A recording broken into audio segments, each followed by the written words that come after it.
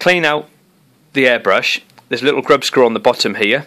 Use your Allen key, insert the Allen key, and it wants to just roughly sort of turn to somewhere like that. That's then loose.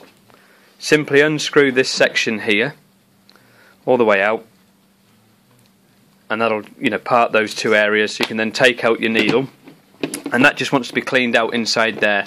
Normally what I do is put it in solution, soak it in solution, and just ram a cotton bud in there to get all the gear out, and then blow it through the airline. You just need to make sure that you can see daylight through there.